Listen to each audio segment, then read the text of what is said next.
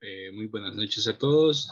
Good evening to everyone. I don't know if you can hear me. Indica si me pueden escuchar, por favor. Hello, hello. 1, 2, 3. Good evening. Sí se Good evening. escucha. Okay, thank you very much. Okay, today we're gonna have another English class. Okay, this is class number 16. Okay, and the topic for today it is ways to report a problem. Okay, ways to report a problem. También vamos a hacer un poco de repaso sobre el presente continuo. Okay, the present continuous. And okay, some questions, the exercise that we did yesterday. Okay, and many more. Good. Okay, just give me a second.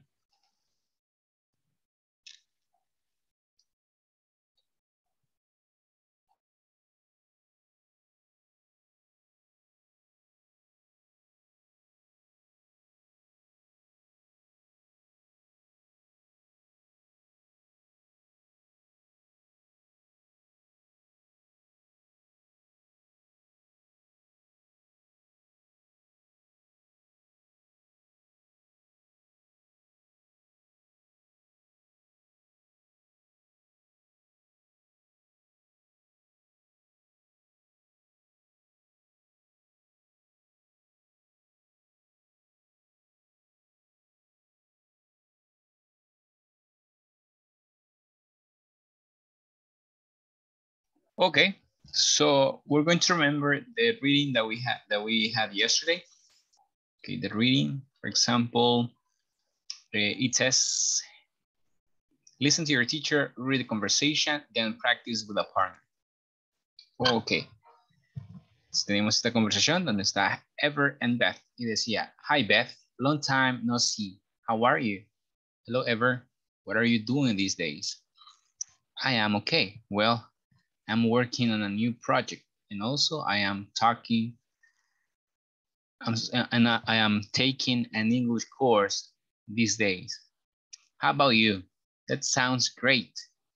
What a coincidence. I am also taking an English course. English is essential at the workplace. These days, I know a colleague who completed the course is taking a training in England these days. You are right. I am studying on my own. You know, I am reading novels to have better results. Great. Well, I am doing listening exercise. They help a lot. Ok. ¿Qué tal si nos ayuda Miss Yancy y Miss Allison? Miss Yancy siendo Ever y Miss Allison siendo Beth. Okay. Hi, Beth. Long time no see. How are you? Hello, Ever. What are you doing these days? I'm okay. Well, I am working on a new project and also I am taking an English course these days. How about you? That sounds great. What conscience?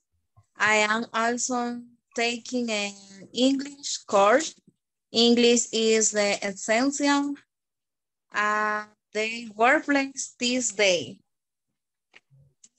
I know a colleague who completed the course is taking a training in England these days.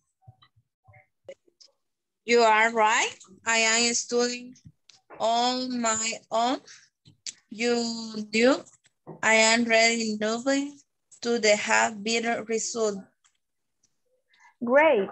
Well, I am doing listening exercise. They help a lot. Excellent. Okay. Just studying. Okay. Studying. And novels. Novels. Novel. Okay, good. Bueno, esa fue la lectura que tuvimos el día de ayer. Vamos a tomar la asistencia de este día. Okay, good evening to everyone. This is another English class. Ok, vamos con Mr. Alejandro Humberto. Alison Natalia. Present, teacher. Thank you. Andrea Margarita Deras Pérez. Andrea Margarita Deras Pérez. Carlos Alexander. Carlos Alexander. Claudia Noemí. Present, teacher. Present, teacher. Okay, thank you. Claudia Raquel Córdoba Torres.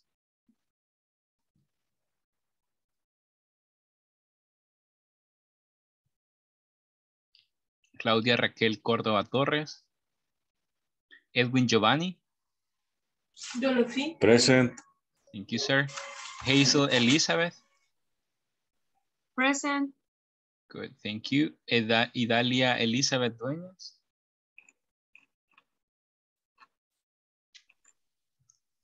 Jennifer Annette. Carla Vanessa. Carla Vanessa. Present, present. Thank you. Marina Elizabeth. Marina Elizabeth García Melara. Mauricio Emilio Moreno Robles. Present, teacher. Thank you, mister. Oscar Alberto Reyes Avelar. Oscar Alberto Reyes Avelar. Paola Nereida. Present. Thank you. Roberto Antonio. Yancy Guadalupe. Present, teacher. Thank you, miss. Rosa del Carmen.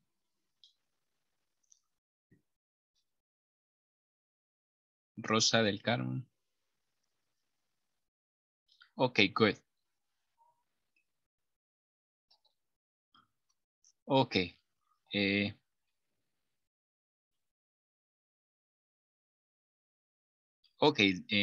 Con la lectura de ayer.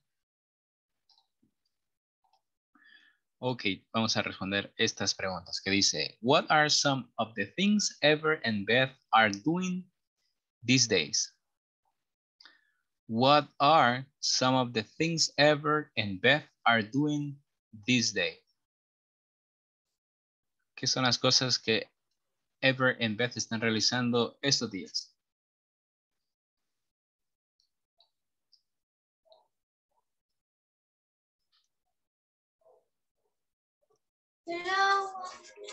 Working in a new project. Working a new, they are working a new project. Excellent. What else? Learn English. They are Taking English. Learn English. They are taking English class. Perfect. Teacher, perdón, ¿qué página es? La misma de 37. Sí, no entré ayer, gracias. Ok, gracias. 37. Okay. What else are they doing? ¿Qué más están haciendo en estos días? They are working on a new project. They are taking English class. What else?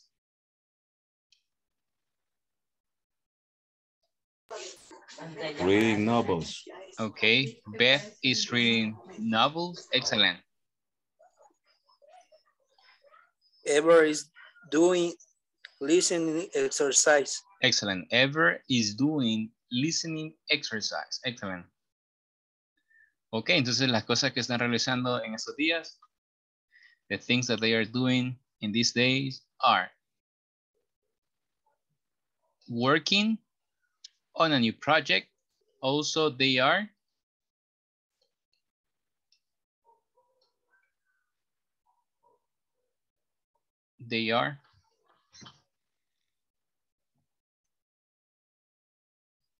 taking an English course. Okay, also they are They are studying on their own, okay, on their own, and they are doing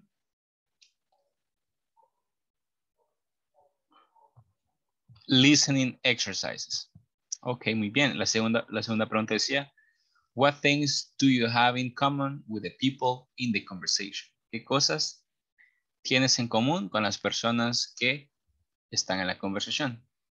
What things do you have in common with the people in the conversation? I taking an English class. Excellent. You are taking an English class, or you are taking English classes. What else?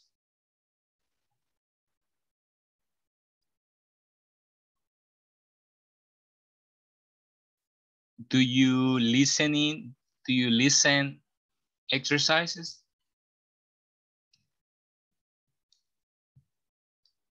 Do you read novels? Yes, I do. Excellent. Do you listen to English music?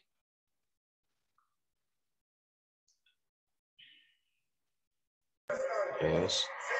Excellent, okay. Las cosas que tenemos en común, como dice Mr. Giovanni, they are studying English.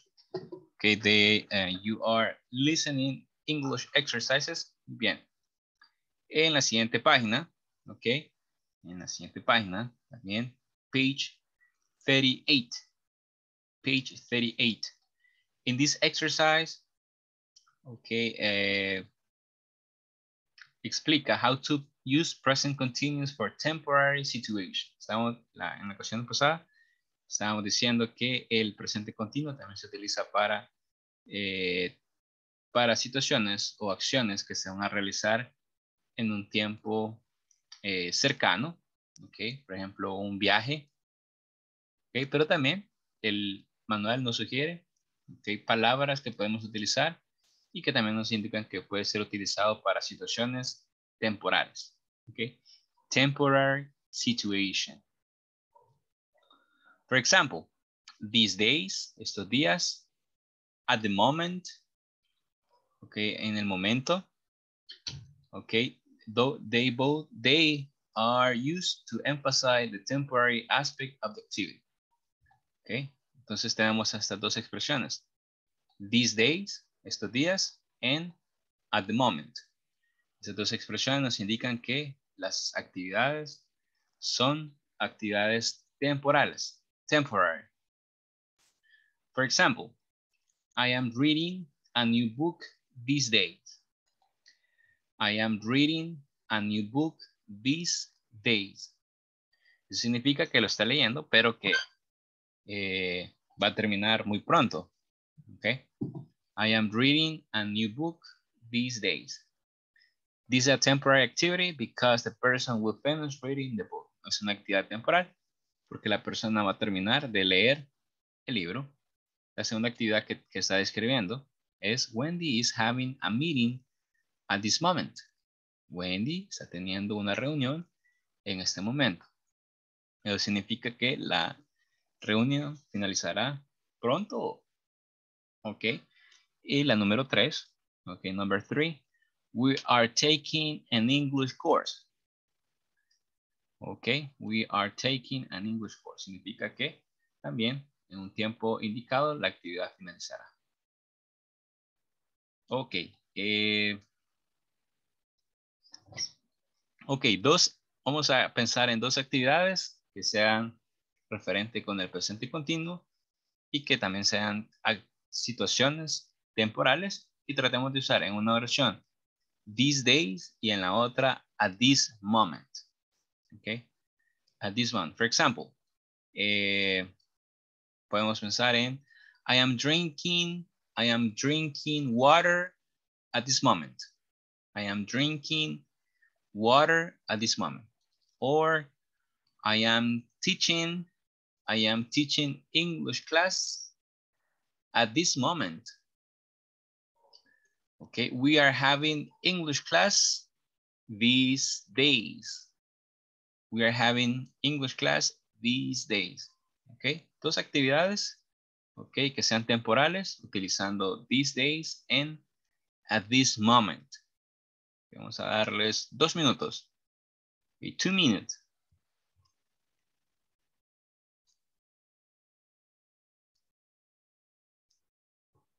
Two minutes.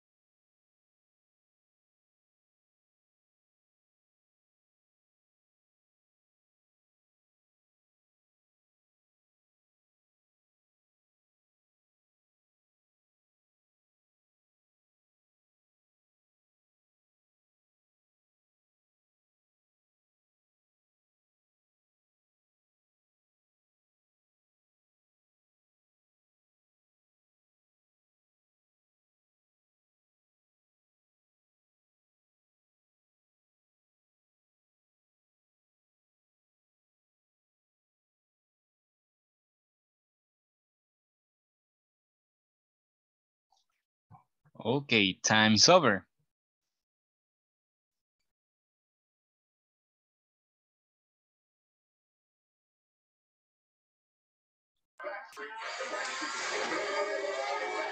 I am celebrating a baby shower because my sister is pregnant. Okay, excellent. Okay, you are celebrating a baby shower because your sister is pregnant. Perfect. Excelente. Muy buena oración. Okay, in the second sentence, mister. I am doing a final English quiz Excellent. at this moment. Excellent. You are doing the final English exam or English test at this moment. Perfect. Muy bien. Excelente oración. Muy buena composición. Okay, anyone?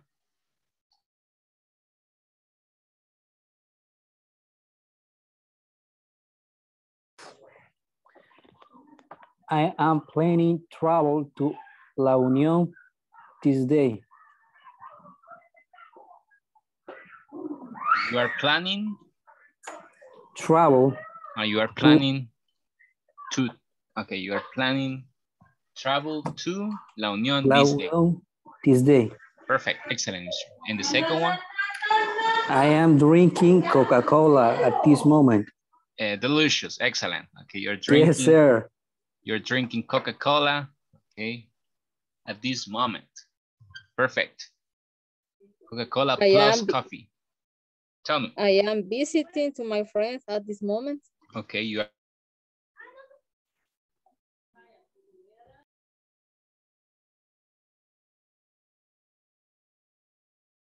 Yo. I am reading for the surgery at this moment.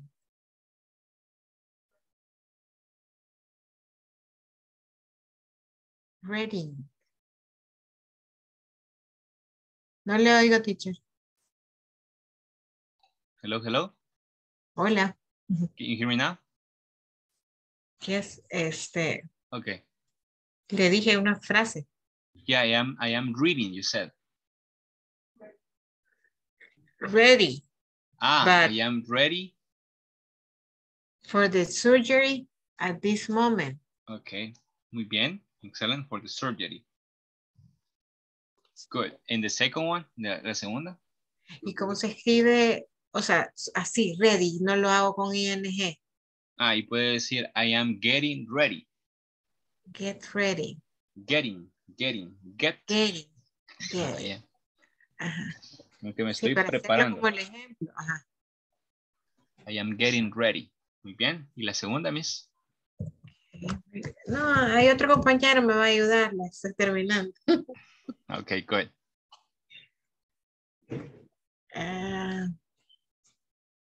Okay, another volunteer. I am eating at this moment. Okay, eating, right? Comiendo. Eating. Eating. I am eating. Eating at this moment. Excellent, okay, provecho. By the way. Good, what else? My car is filing in the workshop. Okay, my car.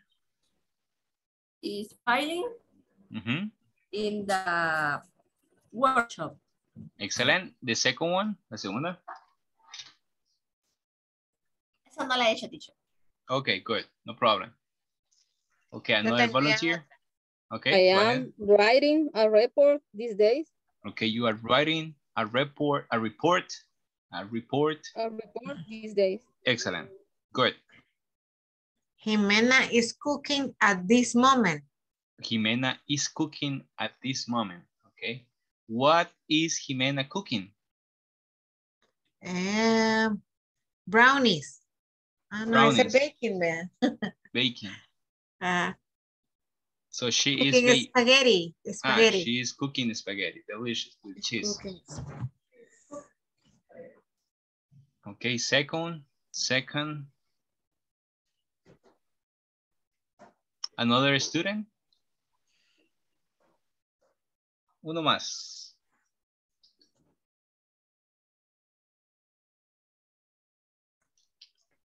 I am washing in Thursday. Excellent. I am watching, right? Or washing. Watching. Lavar o mirar, perdón. Mirar. Okay, you are watching. Watching. Series. Okay, you are watching series right now. Good. Muy bien. Muy bien. Ok, también, realizamos una lista de actividades temporales, ok, en su lugar de trabajo, ok. No pude decir las mismas. Ok, go ahead.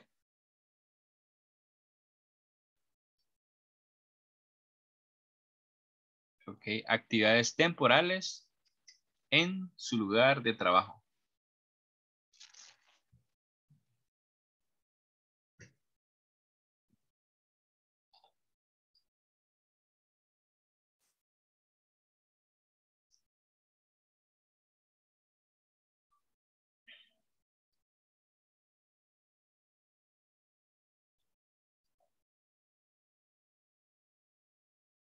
Ok, ¿alguien recuerda las actividades temporales del lugar de trabajo?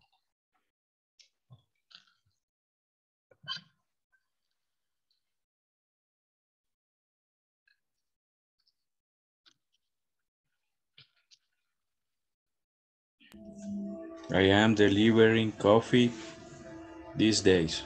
Okay, you are delivering coffee these days. Excellent. I am checking report Tuesday. On Tuesday. Tuesday. Good. Excellent. What else? ¿Qué más tiene?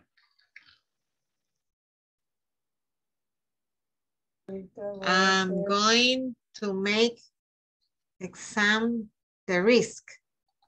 Okay, you are doing, dijo. Oh. Going to make. You are going to make.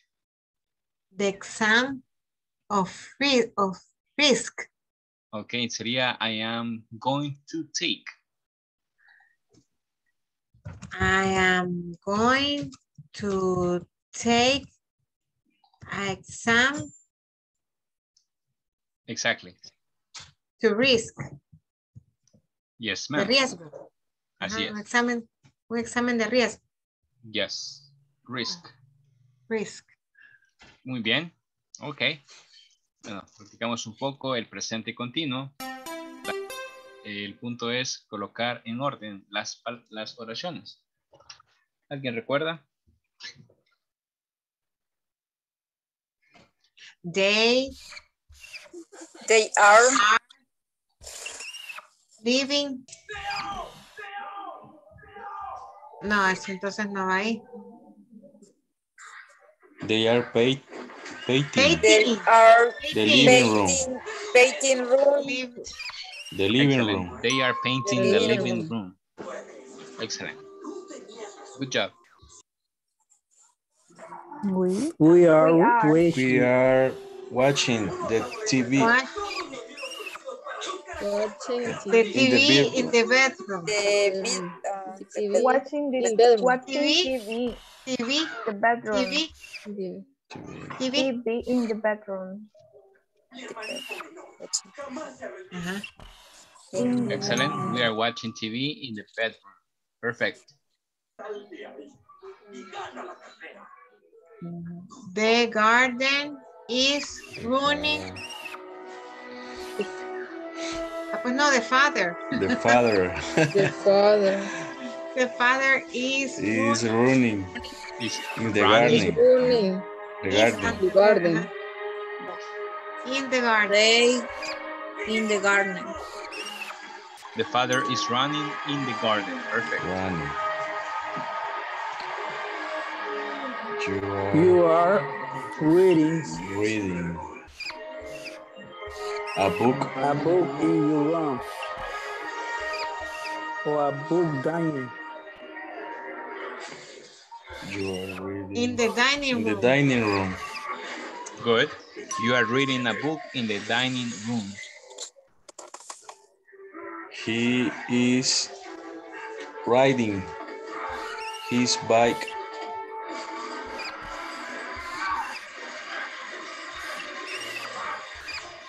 In the garden. In the garden. Excellent. He is riding his bike in the garden. Perfect. The cat is sleeping on the chair.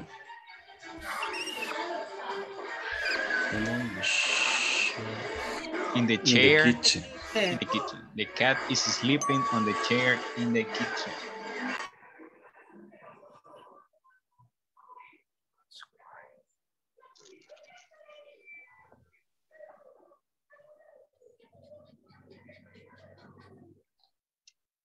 ¿Cómo sería esta? Bill is eating Is eating a sandwich in the kitchen. kitchen. Bill is eating a sandwich in the kitchen. Perfect. Easy, right? Laura is playing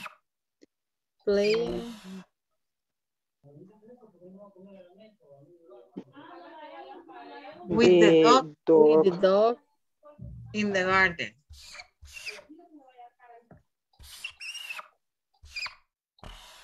Ellos hacen todo en el jardín. The garden. They run in the garden. Good. Excellent, okay? All right. Son muy gardenceros. Exactly.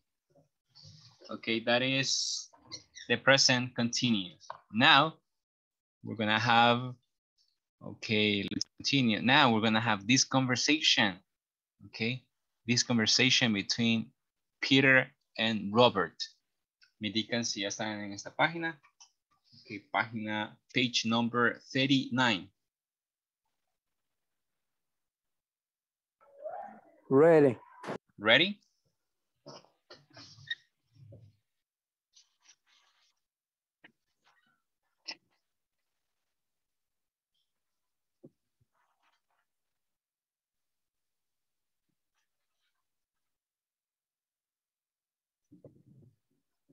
Ready?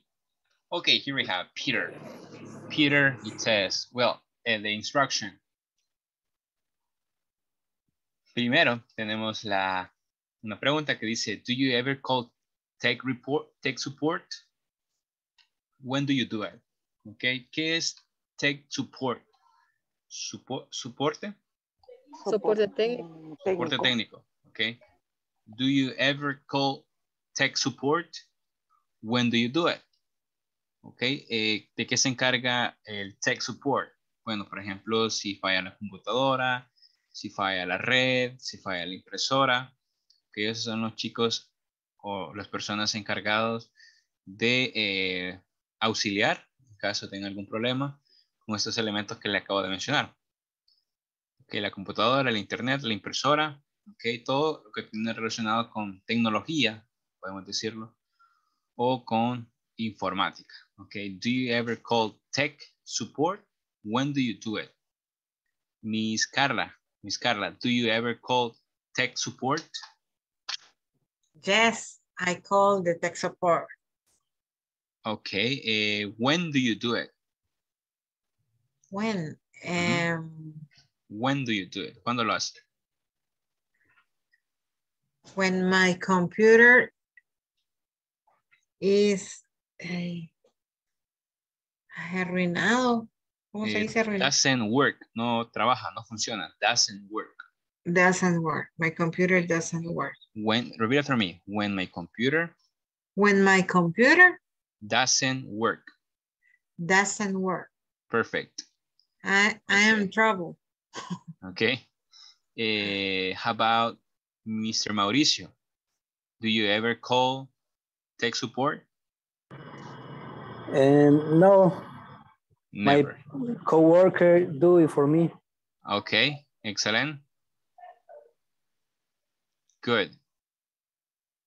All right. How about Miss Claudia Raquel? Do you ever call tech support? They support, yes, para decirle sí. Yes. Y lo utilizo. Yes. Que me reparen la compu. Okay. Sí, vamos a decir que usted sí los llama.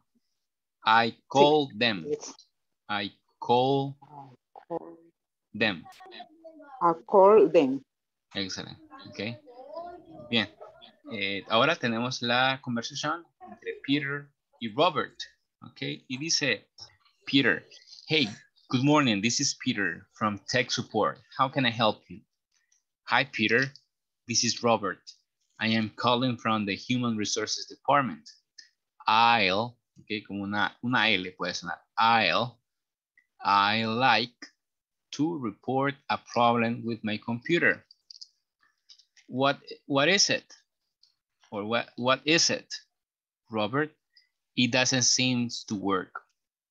I see. Let me ask you some questions. Okay, una vez más. Good morning. This is Peter from Tech Support. Tech Support. How can I help you? How can I help you? How can I help you?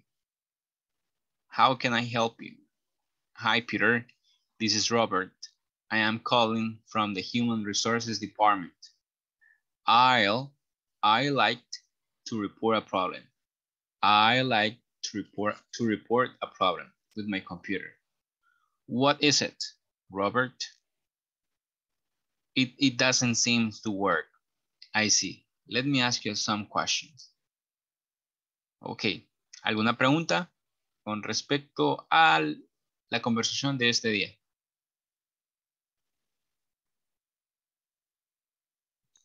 I like es I do like. Es would like. I would like. Pero es la contracción de eso. Me gustaría reportar. I'd like to report a problem. I'd like.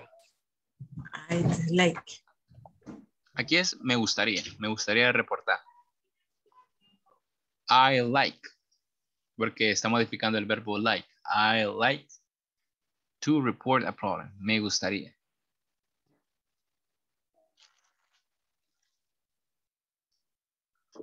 I like, ok, la contracción de would. Ya vamos a ver el uso de would.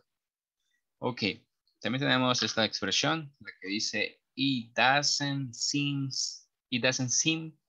to work. Parece o se mira que no trabaja. It doesn't seem to work.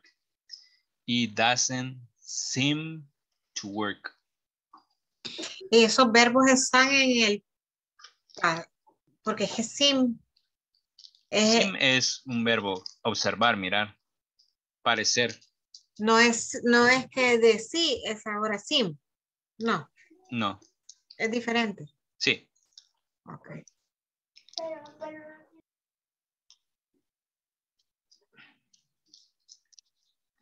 It doesn't seem to work. I see. Let me ask you some questions.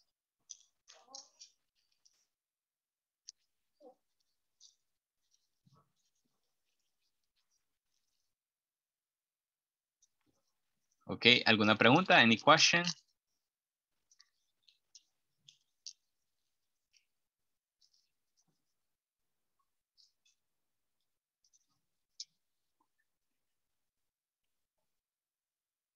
Ok, bueno, vamos a practicar esta conversación. Solamente lo hacemos, solo que ahora vamos a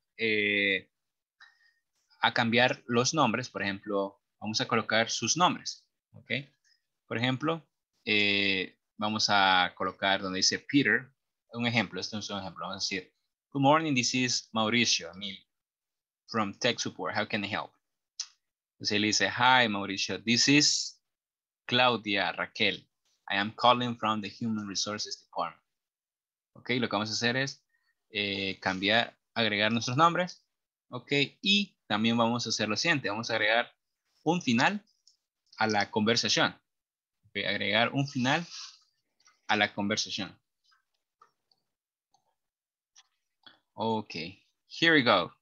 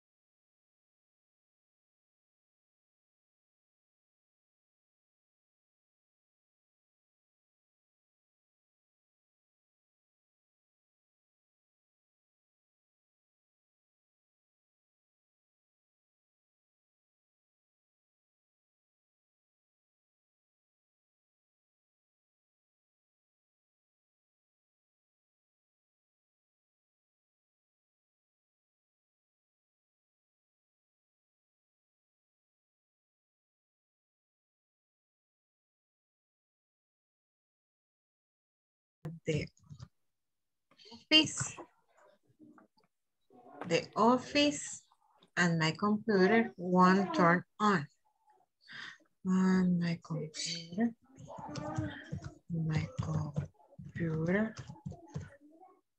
turn, ¿qué dije?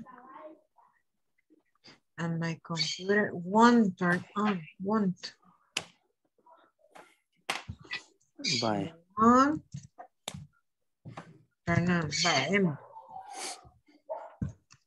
Okay, this sería, good morning. This is Emilio from T-Support. How can I help you? Espérate, ¿dónde estoy? Si quiere empieza de nuevo. Espérame que no encuentro. Pero empieza de nuevo. Ajá. ¿La encontró? Usted me parece que está compartiendo pantalla, así que no sé cómo es que le perdí. Sí, pero yo estoy en otra cosa. No, aquí está. Ve, hoy sí. Good morning. Ay, Podemos también colocar que es por la conexión de yo había internet. puesto la primera que tiene problemas con el servidor.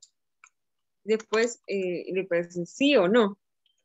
Entonces, o que si tiene conectado, primero conectado al internet y luego el problema con el servidor. ¿Qué dice usted? Sí, está bien.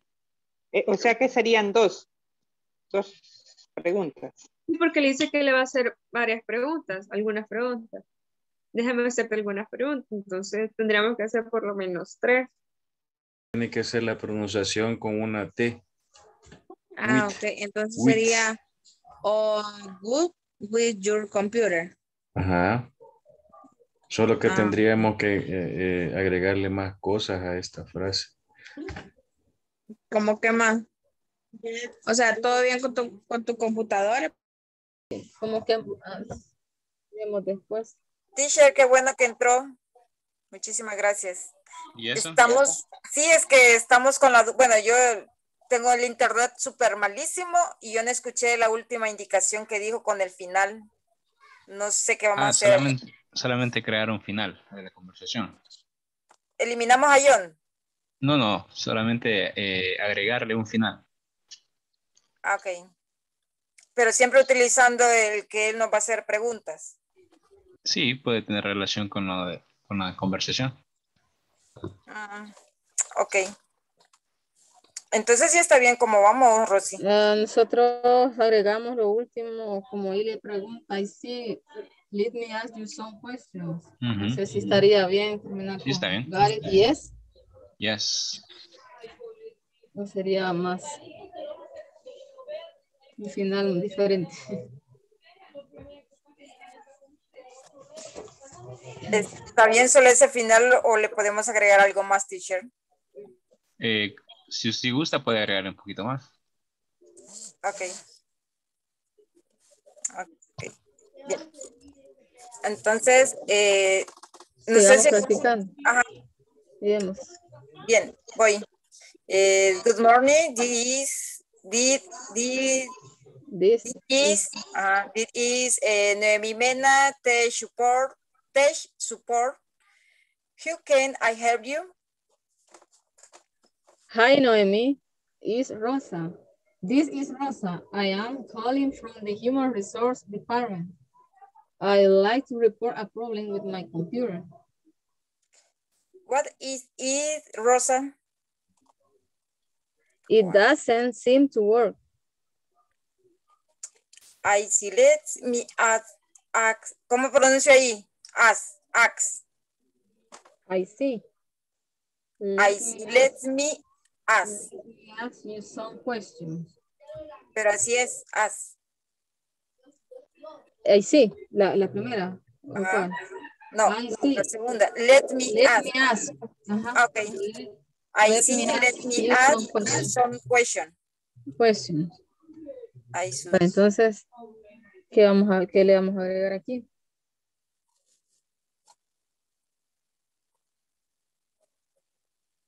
lo último que dijiste, Gori. It don't seem to work. Yo creo que ya se conectó el teacher. Teacher, una consulta.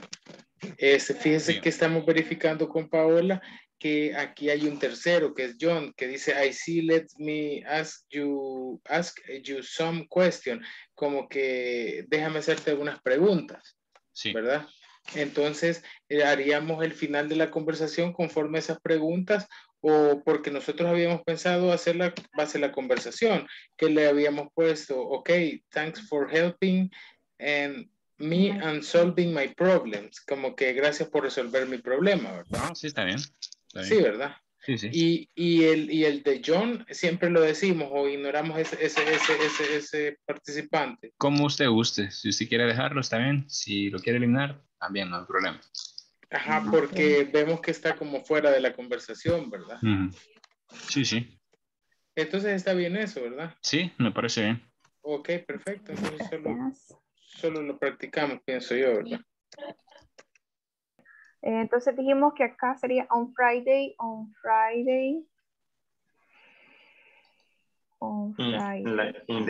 In the afternoon.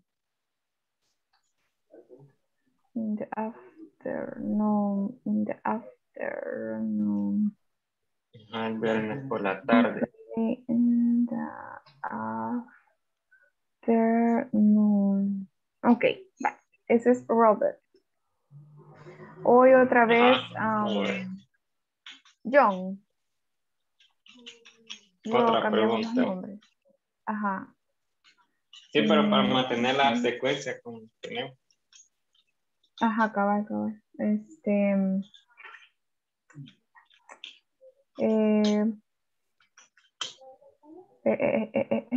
podría ser?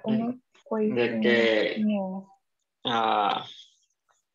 pudiste notar algo diferente o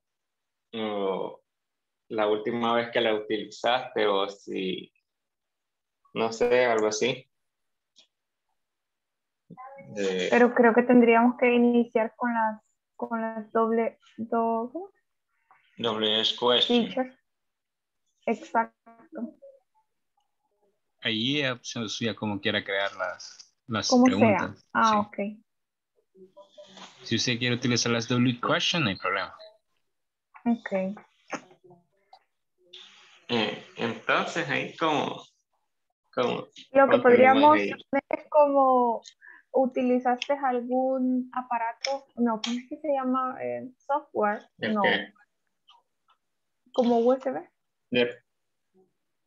O introduciste alguna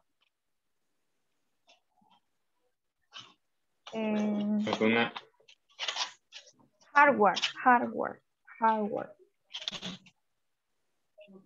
para preguntar si introdujo alguna USB, ¿verdad? Que tuviera virus. Pero esa tiene un nombre también, lo de Flash, pero ahí Flash USB. ¿Cómo? Flash USB. Esas son las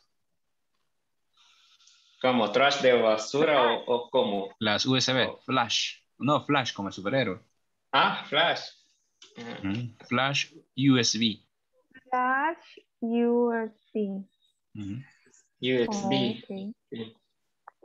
Vaya, y ahí para que vaya teniendo lógica, entonces puede responder Robert que sí, que él había descargado lo de ya sea música o algo, no sé, para que ahí le vayamos dando ya al final en la conversación. Ok, solo quiero darle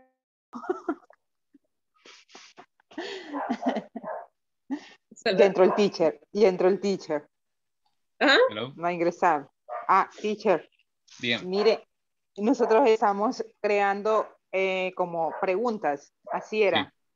Sí. No sé, es está que bien. ahí es su creatividad. Ajá, es que como en la vaya, conversación que le no... dice que le va a hacer varias preguntas, entonces le hicimos 2 preguntas con relación a su computadora. Está bien.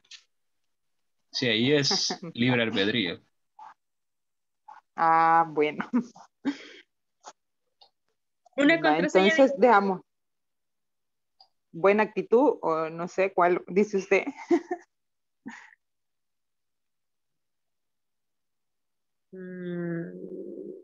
No, che.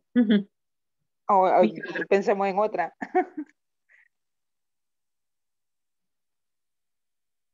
Bad Bunny. No sé. Bueno, así, o ya sé cuál es su contraseña. Nada de eso. Son mis contraseñas de la UAM. Va, entonces no sé cuál dejamos. Hey, sir. Ay, cualquiera. Pongamos cualquiera. Y ya la de último, podemos Dar las gracias, va. Thank you. Ajá. Thank you. Gracias. No sé.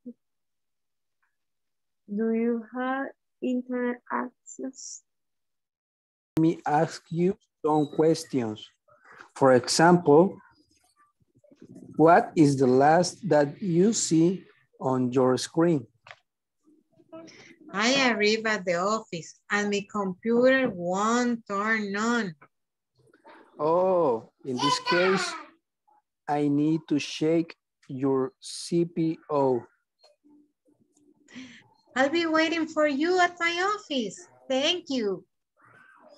Teacher, ahí recuerda que cuando pasemos vamos a ser los primeros.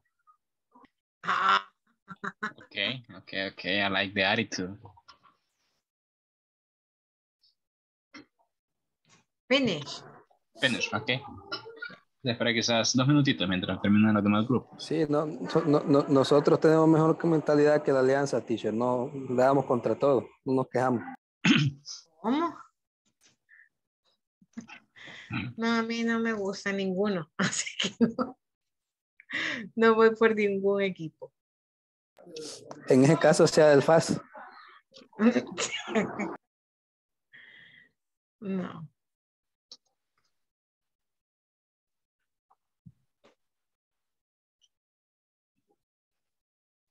USB flash. Doing insert. Ajá, sí. Teacher, The do flash. insert some USB flash. Es como insertó alguna USB. Sí. Se Do, entiende. ¿verdad? Do insert. Do insert. Ok. Pues esa. Bueno, Pues entonces, esa, Alejandro. do insert. Do. Ajá. Sí, do. Yes. Ajá. Inserted some. ¿Cómo se pronuncia? Inserted. Insert. Flash. Do insert some USB flash. Entonces ahí que diga Robert que sí. Y como yes, I remember, digamos, ¿verdad? Y ahí le podemos. I remember. I insert the USB for a. ¿Por qué? Por un currículum. O para descargar una información. For download the information. Ajá, cabal. Pero a lo mejor queda se me olvidó, espérame. No, en español quedaría. Okay. Entonces, vaya, es como, vaya, sí. Sí, dice. Ajá, recuerdo, inserté una USB para bajar la información o para bajar una información. Es como, yes, I remember insert USB for the down information. Information.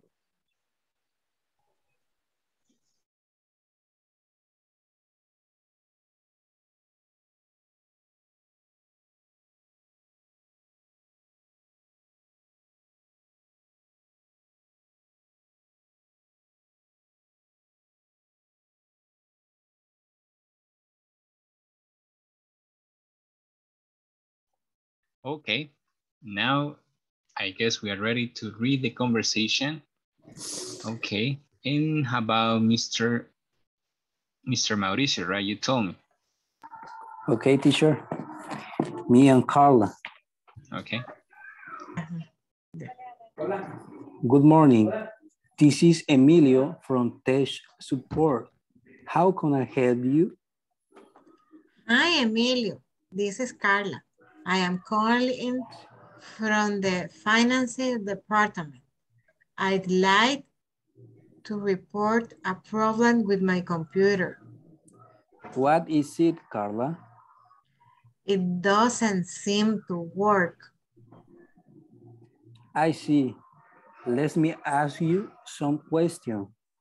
For example, what is the last that you see on your screen? I arrived at the office and my computer won't turn on.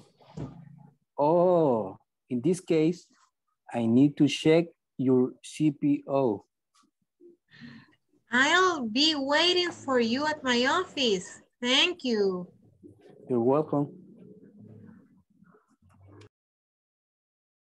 Okay, thank you very much for your participation. Good job. Okay, solamente sería... Pronunciation. No. Tech support. Tech support. Ok, tech support. Ahí todo muy bien. Ok, la creatividad es muy buena también. Excelente. Ok, group number 2. Ok, group number 2. Claudia and Miss Hazel.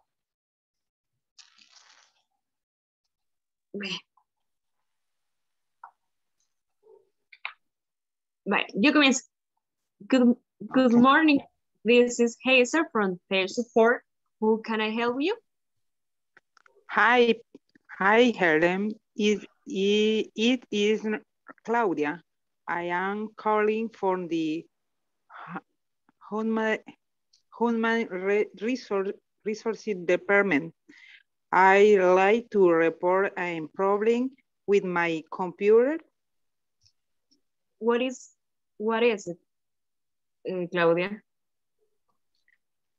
I don't sit to work. I see. Let me ask you some questions. Do you have internet access on your computer? Yes, I had. Claudia, are you having problems with the new software? I can enter the password and forget. Don't worry, your password is Bad Bunny. Thank you. Thank you, Hazel. Good. Bad Bunny rules. Okay. The password was 123. Okay, excellent. Thank you very much. Muy bien, excelente. Let's see, Miss Allison and Mr. Giovanni, please. Okay. Good morning. This is Natalia from the Tech Support. How can I help you? Hi, Natalia. This is Giovanni. I am calling from the Human Resource Department. I'd like to report a problem with my computer. What is it, Giovanni? It doesn't seem to work.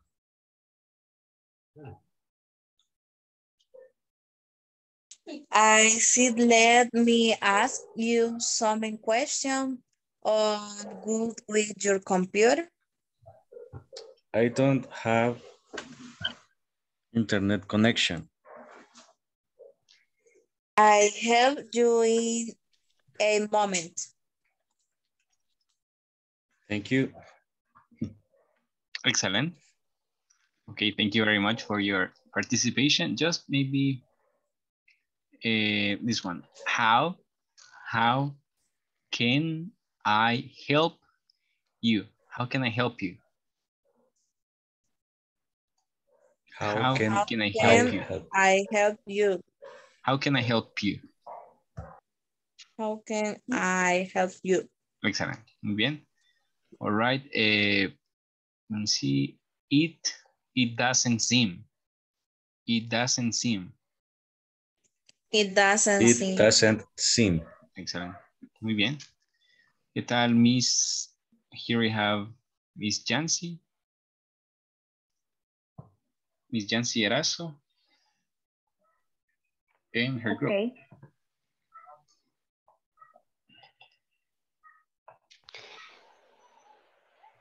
Okay. Yo. Hola. Dijo mi nombre, ¿verdad? No. No, Miss No. Jancy. Es con Alejandro. Ah, perdón. Okay, perdón, lo siento. No se preocupe. Okay. ¿Quién empieza con? Inicio yo. Bye. Good morning. This is Jancy from Tech Support. How can I help you? Hi, Yancy. This is Robert. I am calling from the Human Resource Department. I would like to report a problem with my computer. What is it, Alejandro? It doesn't seem to work. I see. Let me ask you some questions. When was the last time it turned on? Friday, the afternoon. Do insert some USB flash?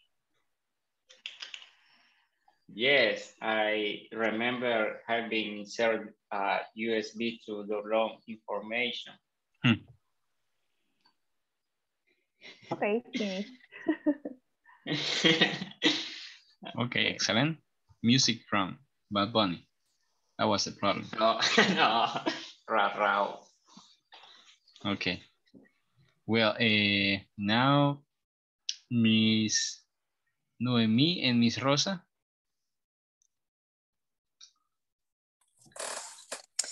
Okay. Good morning. This is, pardon. One more time. Good morning. This is Noemi from Tech Support. How can I help you? Excellent. Hi, Noemi. This is Rosa. I am calling from the Human Resource Department. I would like to report a problem with my computer. What is, Rosa? It doesn't seem to work. I see. Let me ask you some questions. Yes, sure. No le grabamos más, teacher. Okay, it's okay. Good. Okay, the pronunciation of human resources. Human resources. Excellent. Muy bien, vamos directamente con Mr. Roberto and Miss Paola. Okay, good morning. Comienza, Paola. Okay. Good morning. It is Paola from Tech Support. How can I help you? Hi, Paola. This is Robert. I am calling from the Human Resources Department. I'd like to report a problem with my computer. What is, Robert? It doesn't seem to work. Okay, thanks for helping me and solving my problem. Finish. Okay, just it. It doesn't. Dijo I doesn't. Okay. It doesn't seem to work. Good. Seem to work. Okay. All right. También nos pide las preguntas, por ejemplo, what is the issue with Robert's computer? ¿Cuál es el problema de la computadora de Roberto? What is the issue? Issue es un sinónimo de problema, problem. Okay, issue. What is the issue with Robert's computer? It doesn't seem to work. Excellent. It doesn't seem to work, okay? How does he report the problem? ¿Cómo reporta el problema? How does he report the problem?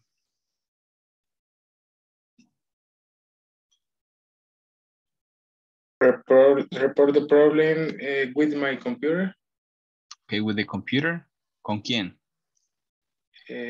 From tech support. Tech support, perfect. Okay. Tech support. Muy bien, Tech excelente. Support. Okay, ahora vamos a ver el uso de would. Okay, would.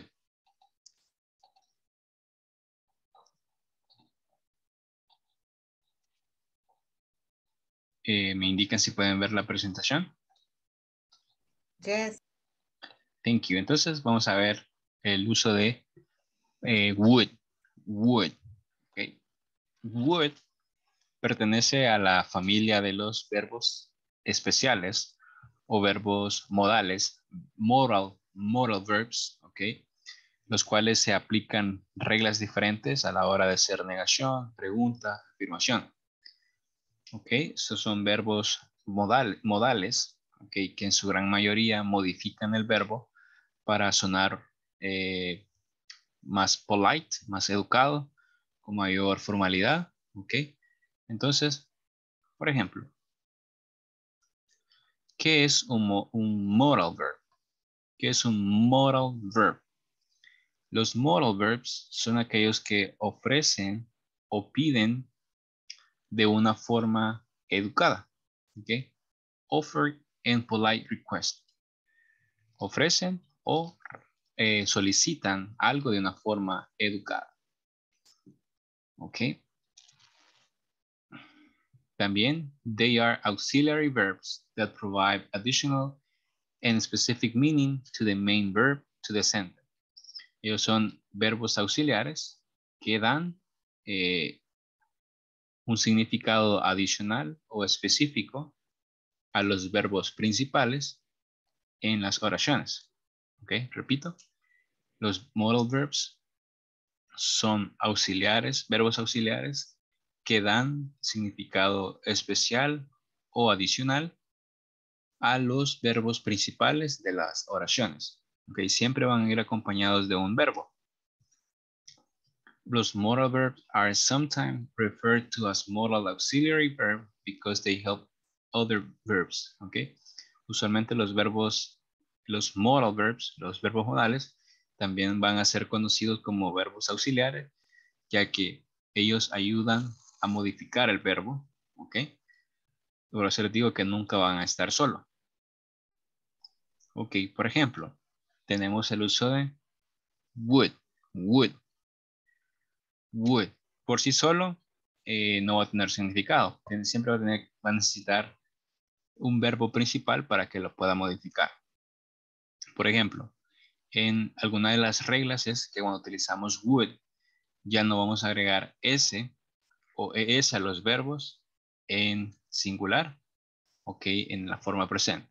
Ok, por ejemplo, si utiliza he, she or it, ya no vamos a agregarle S o ES al verbo. Tampoco la forma de negación ya no es utilizando do or doesn't. Ok, y tampoco en las preguntas ya no vamos a utilizar do or does. Vamos a ir viendo más en contexto. Por ejemplo, ya no se dice he would likes. Ok, sería una forma incorrecta. Solo vamos a decir he would like. Ok, para hacer pregunta no vamos a decir does he would like. Hay una forma específica para crear preguntas utilizando would. Por ejemplo, la forma incorrecta de esta lámina sería he would likes to meet her.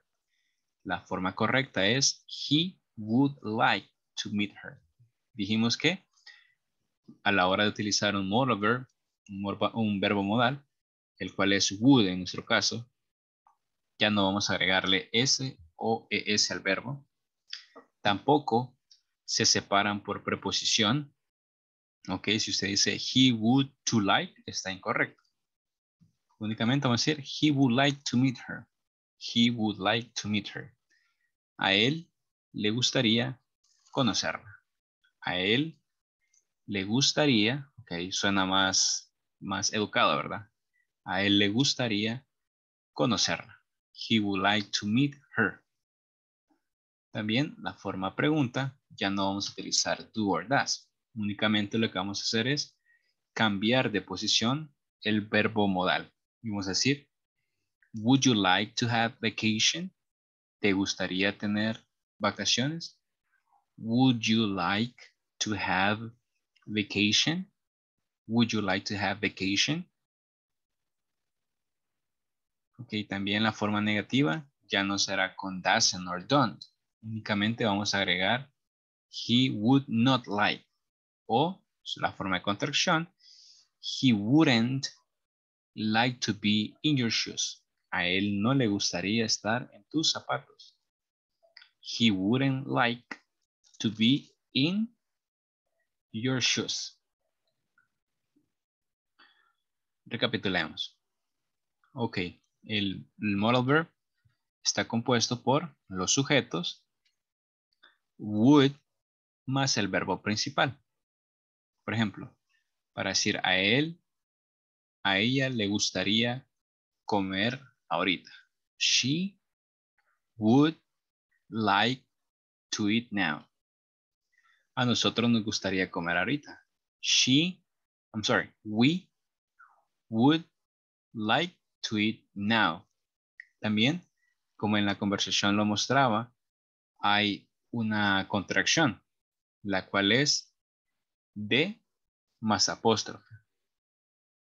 Por ejemplo, you'd, we'd, they'd, like. Ok, recapitulemos. Dijimos que en los modal verbs son verbos especiales, ok, que tienen sus propias reglas para hacer negación, pregunta y afirmación. La primera es que a la hora de hacer pregunta ya no vamos a utilizar does, únicamente vamos a cambiar la posición del modal verb, en este caso would. En la forma afirmativa, cuando utilicemos he, she, it, tampoco vamos a agregarle S o ES al verbo, sino que vamos a decir he would like to meet her. A él le gustaría conocerla. A él le gustaría comer pizza o a ella le gustaría comer pizza. He, she would like to eat pizza. They would like to eat pupusas. We would like to eat hamburgers. ¿Okay?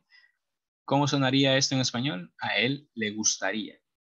A él le gustaría.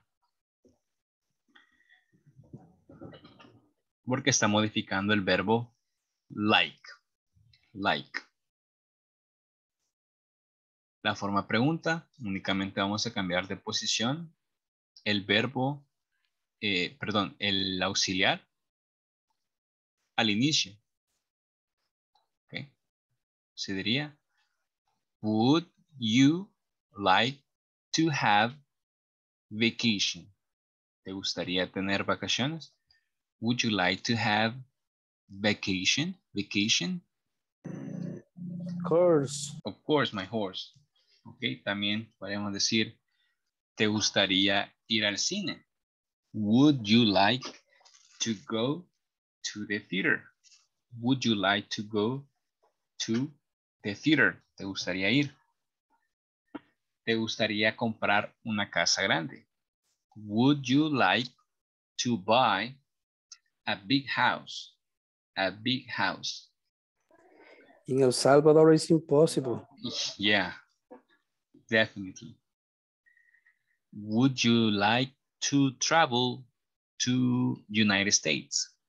Would you like, te gustaría, to travel to United States? Ok, otra pregunta sería, would you like to have a better job? ¿Te gustaría tener un mejor trabajo? Would you like to have a better job?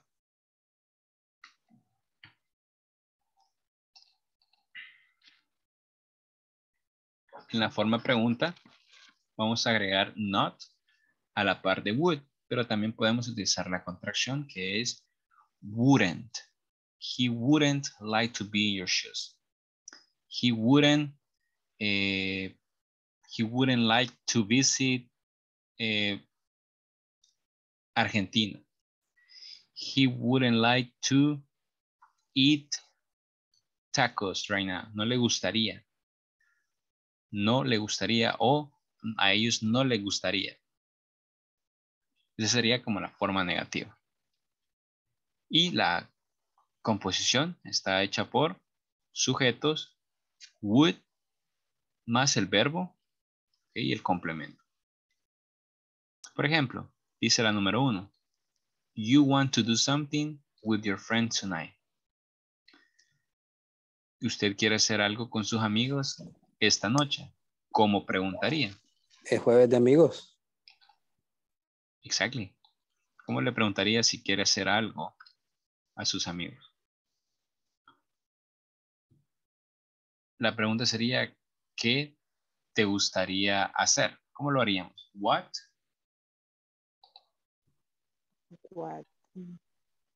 What would you like to do today? What would you like to do tonight? Porque es esta noche. Tonight. Yes, sir. That's better. Okay, what would you like to do? What would you like to do tonight? ¿Qué te gustaría hacer esta noche? Okay, estamos haciendo una pregunta con mayor formalidad o con mayor respeto. Okay, ¿qué te gustaría hacer esta noche? La número 2. You are in a restaurant and you ask for a glass of water. Está en un restaurante y usted hará una pregunta pidiendo un vaso con agua. ¿Cómo lo preguntaría? Will you bring me a glass of water or Excellent. glass of water? Excellent. Would you? Ahí está ya el complemento. Would you bring me a glass of water, please? ¿Me traerías un vaso con agua, por favor? Would you bring me a glass of water, please? Ok. En la número 3 dice que tú estás expresando cuánto quieres ir a París. Estás expresando cuánto te gustaría o cuánto quieres ir a París. ¿Cómo diríamos? Me gustaría ir a París. ¿Cómo diríamos eso?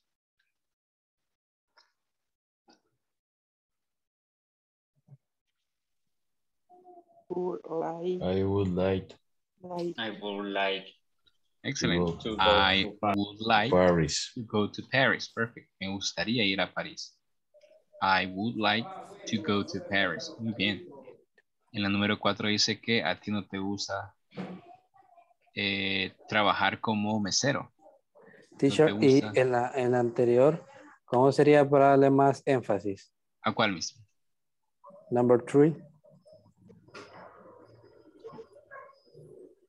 Podemos cambiar el verbo. Decir...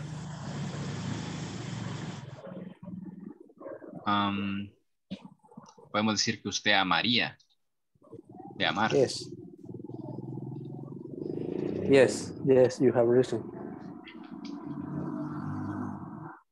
I would love to go to Paris. Me encantaría, amaría ir a París. And can I say I will love it? Go to Paris. Es que it no lo tiene que agregar porque ya estamos aquí está el de qué estamos hablando. Sería redundante agregar it. Oh. Okay, thank you. Eso sería bueno, digamos, como una respuesta. Por ejemplo, would you like to go to Paris? Definitely, I would love it. Me encantaría.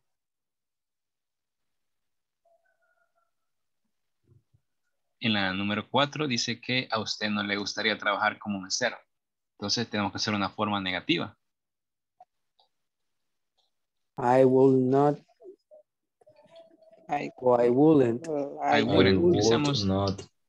I wouldn't. I wouldn't.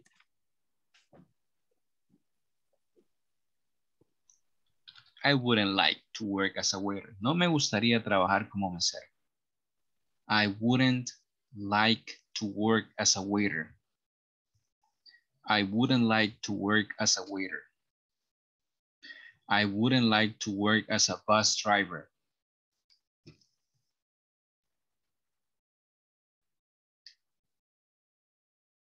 Ok, veamos la número 5. You are offering your friend a sandwich. Le está ofreciendo un sándwich a su compañero o a su amigo. Ofrezcámoslo de una forma educada. Would you like eat a sandwich? To eat a sandwich. Excelente. ¿Te gustaría comer un sándwich? Would you like to eat a sandwich? Would you like to eat a sandwich? ¿Te gustaría comer un sándwich? Ok, ya si es su amigo de la infancia, entonces nada de que si te gustaría una vez, ¿querés un sándwich? Comételo. Bueno, en realidad no le pregunta, él ya abrió la refri y lo está preparando. Bueno, entonces esto es como para sonar más educado, que suene como no tan pesado, no muy rude. Las preguntas, por ejemplo,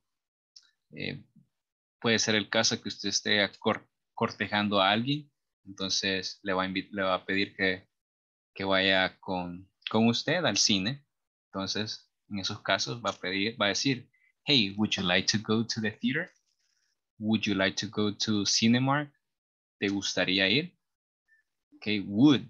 Ok, esta no suena la L ni la O. Ok, es como una U larga. Would you like? Would you like? Would you like? Entonces, este es el uso de would. Vamos a continuar practicando. Aquí lo voy a dejar un par de segunditos por si quiere tomar la captura o tomar la fotografía o tomar sus apuntes de cómo utilizamos would. Ok.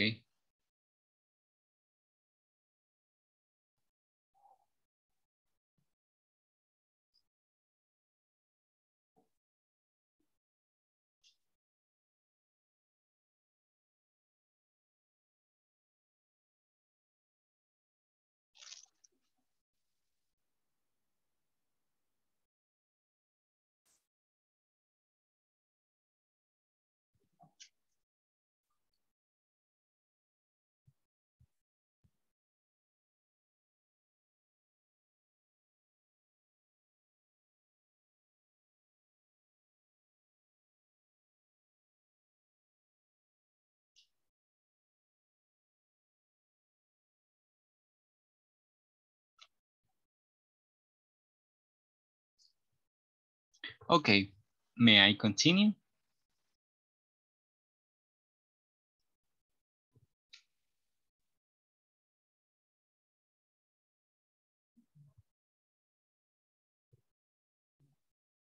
Ok, vamos a continuar practicando el uso de would.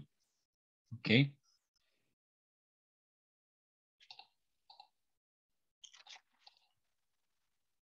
Por ejemplo, acá tenemos esta oración. Están desordenadas. Nuestra misión es colocarlas en un orden correcto. Por ejemplo, la número 1. No es pregunta porque no hay signo de interrogación. Ya está comenzada. ¿Cómo sería?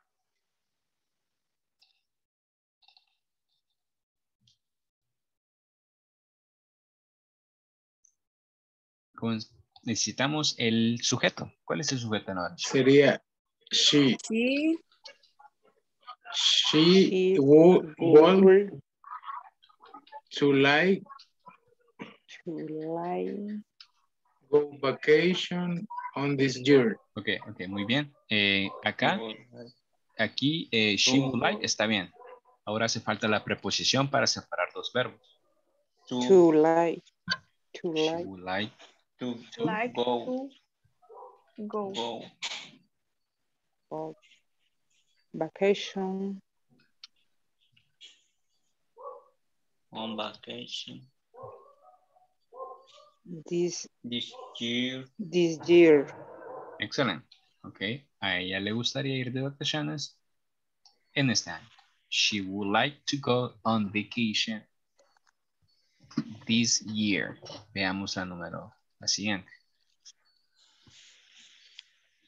He wouldn't. He wouldn't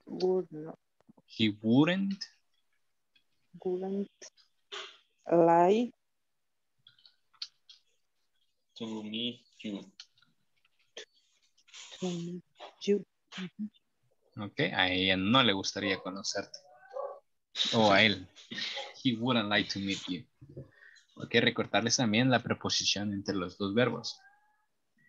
He would like to meet. He would like to come. He would like. She would love to eat. Ok, ahí siempre tiene que ir la preposición to. Ok, la número 8. He would. He. We would. We would. We would love to visit. To visit. Again. Muy bien. A nosotros nos encantaría, amaríamos visitarte nuevamente. We would love to visit again.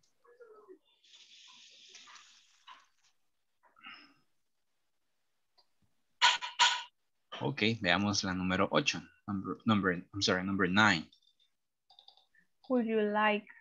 Es una pregunta, muy bien.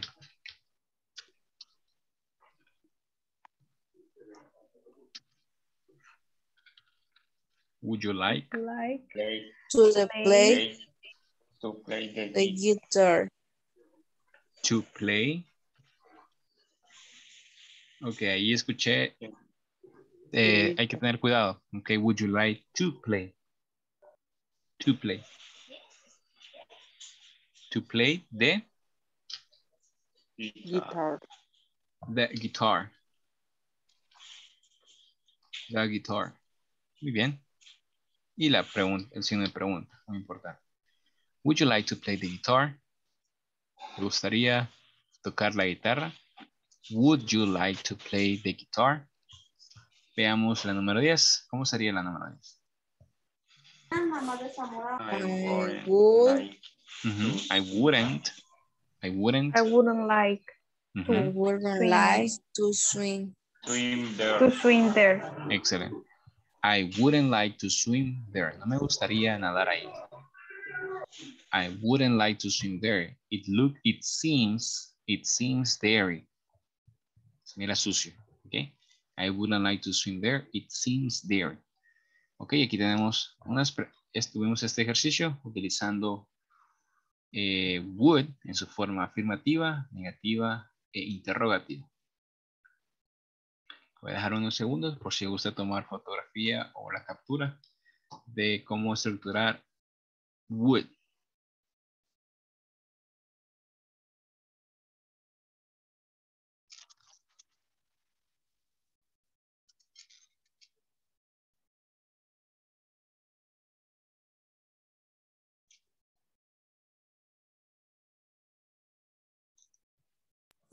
Teacher, una consulta. Tell me. En este caso, podría decirse que es parecido would a may o may. Sí, pues May. son hermanitos, digamos. Solo que para hacer como una... May lo utilizamos más como para pedir permiso. ¿Y May qué significa? May es M-A-Y. Exactly. ¿M qué? ¿Ah? Exactly. Y Y. Ah, M-A-Y. Es como Yes. podría. Okay. Puedo. May I go to the bathroom? Puedo ir al baño. Pero es como... Después vamos a ver los modal verbs y vamos a ver unos que tienen el mismo significado, solo que uno va a ser como más formal que el otro. ¿Okay? Y también Este es formal, ¿verdad? Sí, este es formal. Would. Polite. Polite. Que modifica el verbo y ya suena el verbo como me gustaría, compraría, miraría, bailaría. Okay. May I continue?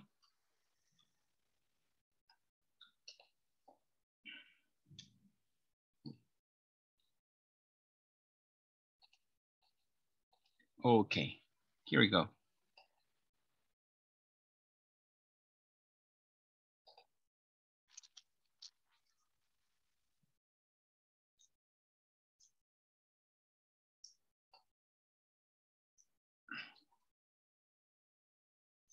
Ok, vamos a movernos a la página número 40, page number 40.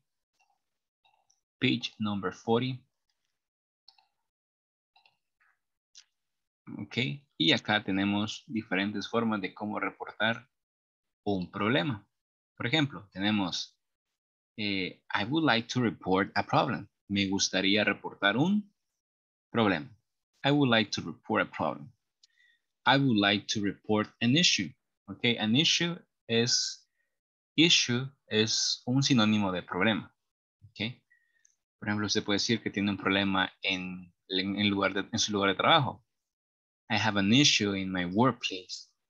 I have an issue with my kids. Tengo un problema con mis hijos o mis niños. I have trouble with. Okay, tengo problemas con. I have trouble with. Ok, también problemas comunes que se reportan. It doesn't seem to work. No parece que trabaje. O parece que no trabaja. It doesn't seem to work.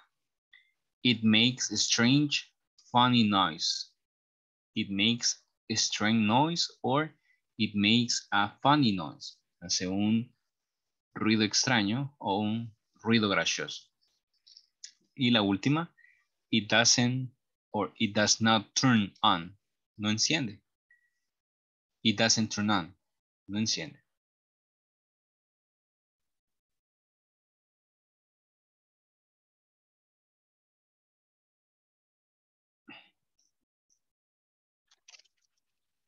Ok, bueno, en el ejercicio 5 vamos a ¿cuáles son los problemas comunes que usted tiene en su lugar de trabajo? Problemas comunes que usted tiene en el lugar de su trabajo. Ok, escribe los problemas más comunes que tú tienes con el equipo de tu oficina. Ok, creería que con 3 estamos bien. 3 problemas que son muy comunes en el lugar de su trabajo. Ok, después los vamos a compartir. Okay, 3 problemas comunes que usted tiene en su oficina.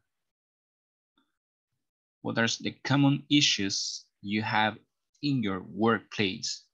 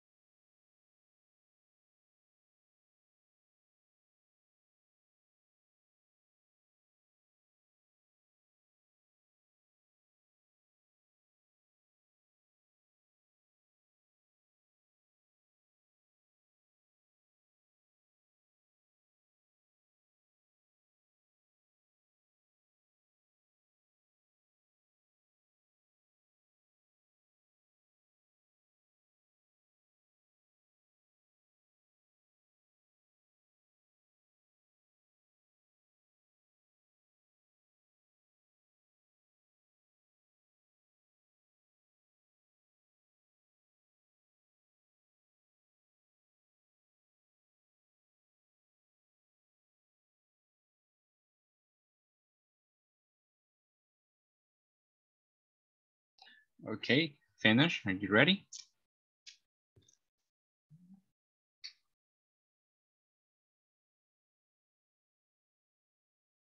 Okay.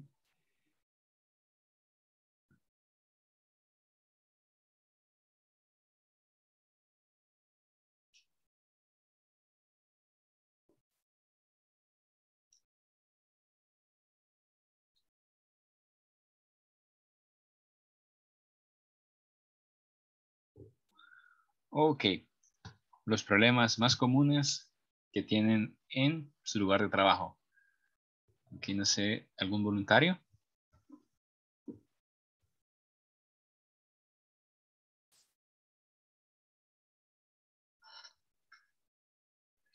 Teacher, I have issue, algo así dijo. Issue. Issue. I have issue with the red internet. Okay, excellent. The internet, okay. The internet. Perfect. You have issues with your internet connection. Okay. Muy bien, excelente. Ok, no sé si tiene otro enunciado. I have issue with the chair of my desk. Excellent. Okay, you have an issue with the chair of your desk. Perfect. Okay, another volunteer. Another volunteer. I have a trouble with a client because he doesn't pay the product. Oh my goodness. Okay, you have problem with the clients because they don't pay the product. Jesus. Muy bien. Ok, no sé si tiene otro, mister. Excelente oración. The coffee make, it doesn't seem to work. Okay, the coffee maker. Makers. The coffee maker seems doesn't work. Muy bien. Excelente. Ok, otro voluntario. No sé, teacher. The internet signal is low. Okay, the internet signal is low. Okay. The, no sé cómo, contadora. Pero counter, bookkeeper. Current counter. Goes. Que la contadora de monedas termina. The counter money, the counter coins doesn't work. Doesn't work, no funciona. Doesn't work. Ok, muy bien. Usted trabaja en un banco, ¿verdad, Miss? Sí. Excelente. Ok, good. Thank you very much. No sé si tenemos otro voluntario. Sometimes I have problem with the customers or client and support. Excelente. Muy bien. Usted ya agregó adverbios de frecuencia. Excelente. Sometimes you have problems with the client support. Muy bien. Eso hay que matarle. Ok, another. I usually have problem with my password. Okay, you usually have problem with your password. And the password is 1, 2, 3, 4. Yes. Welcome, 1, 2, 3. Okay, you see. The password. Good. I have with problem with the Excel. With Excel. Excel. Okay, you have problem with Excel. Cool. Muy bien, excelente. ¿Otro más? I can log in to my computer. Okay, you can't log in your computer. Muy bien. Yes, I can. The computer is slow. Okay, the computer is slow. The system is dropped. No sé cómo se pronuncia. ¿Perdón? The system is dropped by saturation of the net. Se satura por la red. Okay. Very good. Excelente, Miss.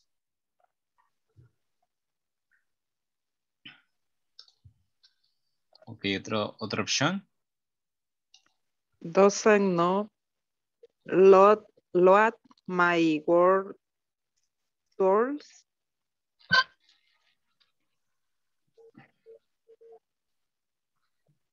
Perdón, ¿me lo podría repetir? It That doesn't. time, Ajá.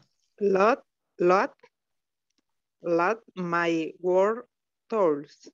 Ok. Muy bien.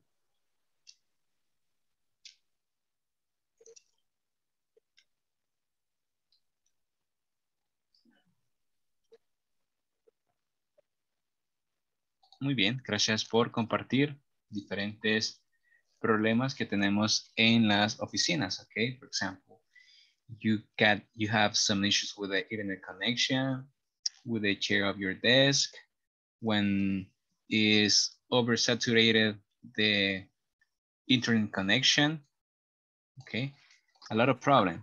The printer sometimes doesn't work, la impresora en ocasiones no sirve. Teacher, Problem with three. the, tell me. My computer works too slow. Your computer works Too slow. too slow. Perfect. Muy bien. Bueno. Oh, no, O sea, it's perfect. That's so bad. Okay, the next.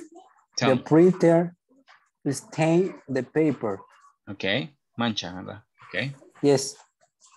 The door is sealed sometimes when opens. Good. Excellent. Muy bien. Bueno, vamos a practicar un poco el uso de would. Si alguien me ayuda compartiendo el link para los que tienen acceso únicamente desde WhatsApp.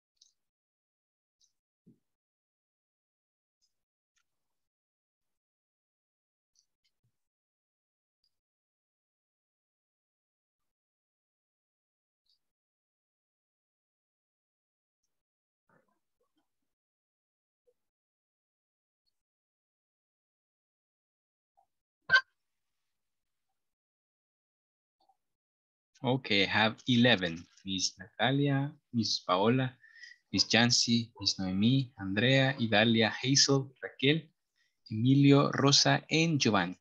Okay, let's start right now.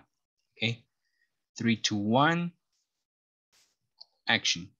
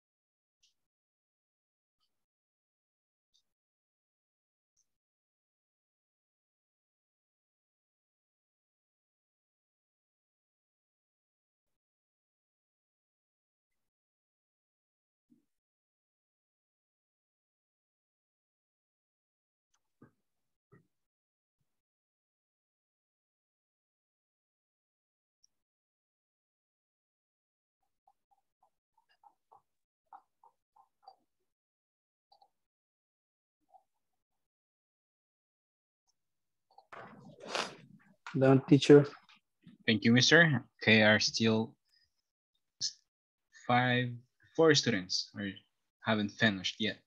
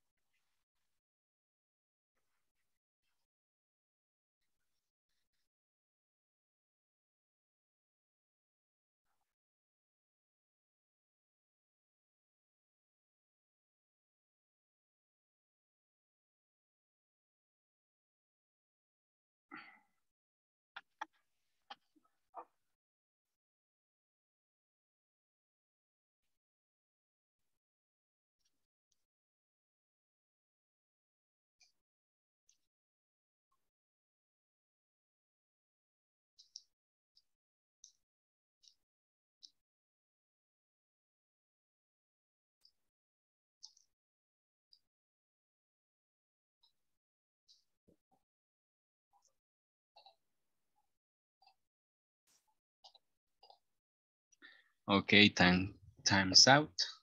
Time's up. Veamos. Ok, el top 5. Compuesto por Miss Yancy, Miss Andrea Deras, Hazel Navarro, Giovanni Blanco, and the winner, Mr. Emilio Moren. Que revisemos algunas preguntas. Por ejemplo, la número 1 sería I would like. What food do you like? Sería I like fast food. I like fast food. Okay. Do you like cheese? Yes, I do. Yes, I do. Would you like some cake? No, thank you. I am not hungry. Are you ready to order? Yes, I like the chicken. Next, would you like some cola? No, just some water. Thank you.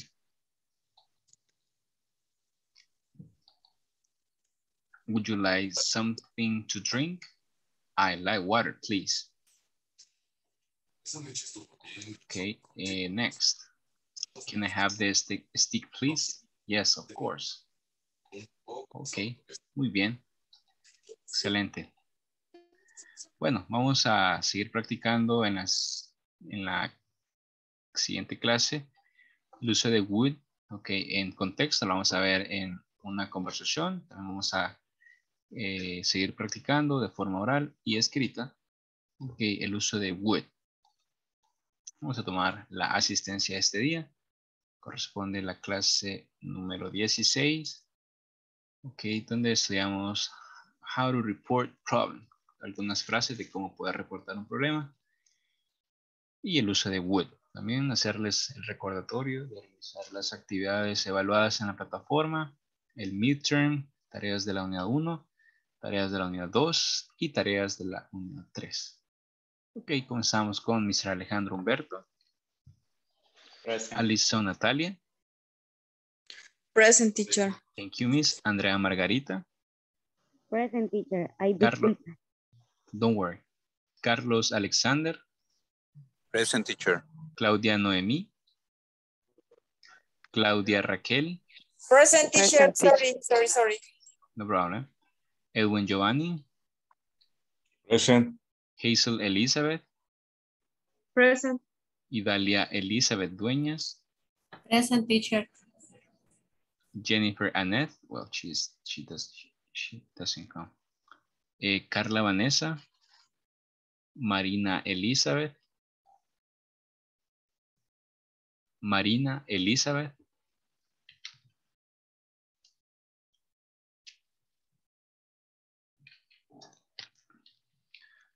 Mauricio Emilio. Present, teacher. Oscar Alberto. Paola Nereida. Present. Roberto Antonio. Present, teacher. Good night. Good night. Vamos con Roberto Antonio. Yancy Guadalupe. Present, teacher. Rosa del Carmen. Present. Thank you very much. Hoy le corresponde a Marina Elizabeth García Melara. Y no, perdón, ayer le tocó ayer. Corresponde a Mr. Mauricio Emilio. Además, nos vemos en la siguiente clase. Ok, espero que descansen y no se les olvide realizar las tareas de la plataforma. Ok, see you tomorrow. Thank you. Good night. Good night. Good night, everyone. Yo Sweet dreams. Dios, amigo. Yo, Dios.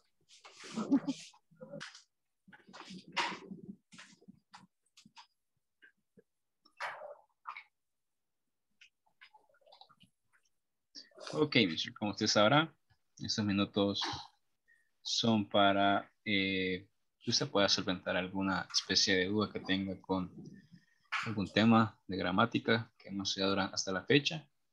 Bueno, y también felicitarlo por el excelente rendimiento que tiene en las clases, por los aportes que hace. Se le nota bastante el interés de aprender. También eso es de felicitarle, ya que uno puede estar en las mejores instituciones, pero no pone de su de su interés, es muy difícil el aprendizaje, ¿verdad? Sin embargo, usted es todo lo contrario, se ve el interés en cada participación que tiene y felicitarlo. Thank you, teacher. Lo que pasa es que yo estoy inscrito en teoría desde que empecé para el intermedio. Entonces 2 veces me he inscrito mal en beginner. En beginner. Ah, lo que sucede es que quizás no hay grupo ahorita para beginner. No, para intermedio, bien, bien. Lo que pasa Para es que intermedio. por errores me han puesto en estos cursos. Entonces, pues, honestamente no, digo más que no siento que me cueste, vaya. Ajá. Pero sin eso más, pues tampoco voy a desaprovechar. Prácticamente Sí. estoy repasando. Excelente, muy bien. Sí, algunas cosas casi que se me habían olvidado. Bueno, la práctica también, ¿verdad? Regresa a... Sí, que yo siento que donde más cogeo es en el talking, porque antes de esto casi que no lo hablaba. Ahorita ya siento que me estoy empezando a pulir. Sí. Excelente. Y en vocabulario igual. Ahí también siento que estoy bastante mal. Comprendo. Sí, se ve el buen nivel. Así que mi recomendación es que siga esforzándose como lo ha hecho. Y al final verá los frutos, ¿verdad? Es la idea, teacher. No sé si tiene alguna pregunta con respecto a algún tema o alguna sugerencia también. La aceptamos. No, sugerencia no. La verdad no. Everything okay. Excelente. Ok, mister. Entonces, si surge alguna interrogante en lo que resta de porque quedan pocas clases, just let me know. Vamos a estar ahí para ayudarle. Ok. Good night, mister. Teacher. Bye-bye. Bye-bye.